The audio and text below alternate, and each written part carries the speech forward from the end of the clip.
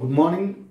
In the last period, we have started chapter number 2, that is time varying electric field, and in that we have to study the Faraday's law of electromagnetic induction. First law we have to study, that is Faraday's first law. Whenever there is change in magnetic flux associated in the coil, there is EMF is induced in that coil. This is the first law. Secondly, E is directly proportional to d phi by dt, and finally we have to say that E is equals to d phi by dt. But by the Lenz's law, E is equals to minus d phi by dt, that is negative sign is there, opposes the change in magnetic flux, and that is considered as what? A Lenz's law. After that we are going to discuss what is the one more important form, that is integral and differential form of Faraday's law. So differential form of Faraday's law, we have to study in this article integral form and differential form of Faraday's law. In that, first of all, we have to know that we know that phi is equals to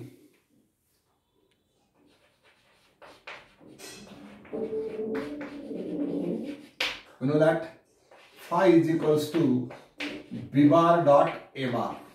This is the basic definition of a magnetic flux. We have to already know. Phi is equals to B bar dot A bar, where B is the magnetic induction and A is considered as what? Surface area.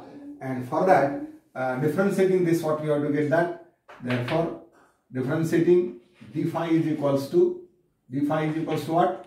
B into, we have to consider, say, A bar ki jagah we have to use ds bar, or what we have to say that dA bar, B bar dot dA bar. This is the equation we have. Now total flux. When we have to consider the total flux, at that time it can be integrate this equation, and so we have to get that total flux is what? Phi is equals to integration of d phi, integration over the surface S, d phi is equals to integration over the surface S, B bar dot dA bar. This is the first equation we have to consider, that is a total flux. After that, we know that that is flux can be determined here, and now EMF by definition,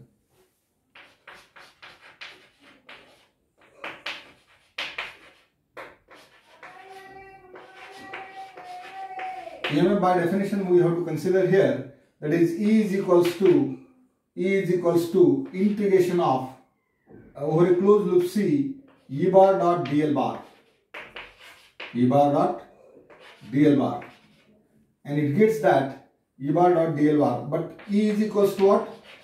E is equals to, we have to consider here, minus d phi by dt.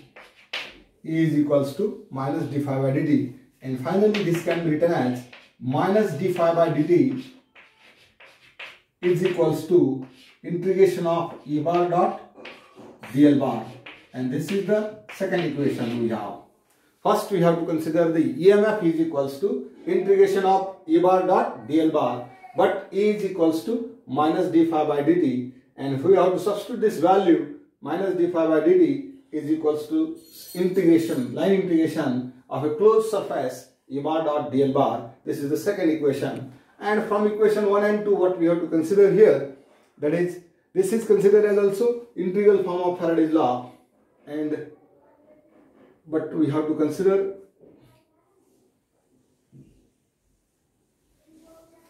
from equation 1 and 2,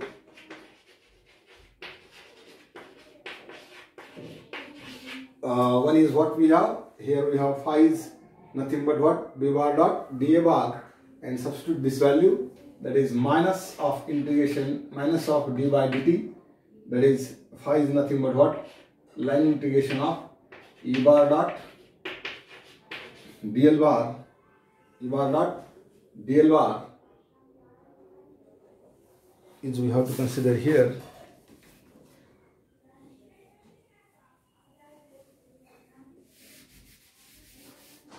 line integration is, we have to consider here in the left hand side, that is line integration of E bar dot dL bar is equals to minus partial differentiate here dou by dou t, and phi is nothing but what we have, that is surface integration of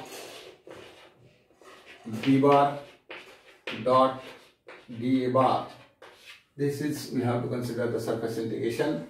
This is integral form of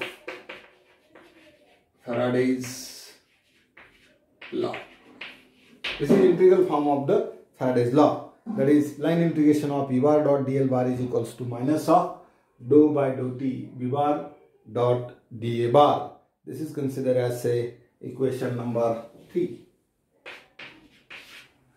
Now take the d by dou t inside. What we have to get? Finally, we have to write that line integration of E bar dot dl bar is equals to minus of surface integration of dou B bar by dou t, dou bar d bar by dou t into n cap into dA bar, n cap into dA. This is the form we have to consider here. Now transform line integral into the surface integral. This is what we have to consider, that is by using a Stokes law we have to transfer surface integral to line integral into surface integral. Now by using Stokes law, transform line integral to surface integral. So it gets that line integration of E bar dot dl bar is equals to surface integration of curl of E bar, surface integration of curl of E bar into dA bar, curl of E bar into dA bar. This is what we have to say, that equation 4. Put in equation 4.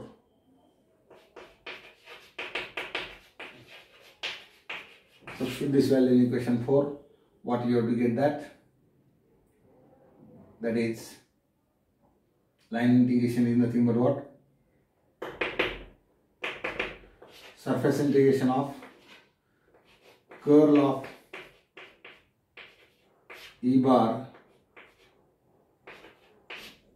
into dA bar is equals to minus of surface integration of dou B bar by dou t into n cap into dA bar.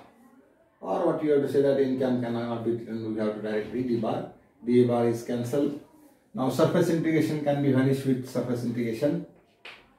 Surface integration can be vanished with surface integration. dA bar can be vanished with dA bar, and finally it gets that is curl of E. Therefore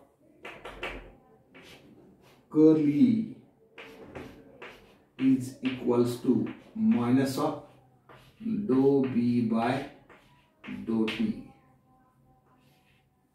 dou B by dou t, and this is considered as what? A differential form of a Faraday's law. Curl of E is equals to minus dou B bar by d. Equation number, what we have to say? Equation say 6. Sorry, 5. And this equation is, this is the differential form of Faraday's law.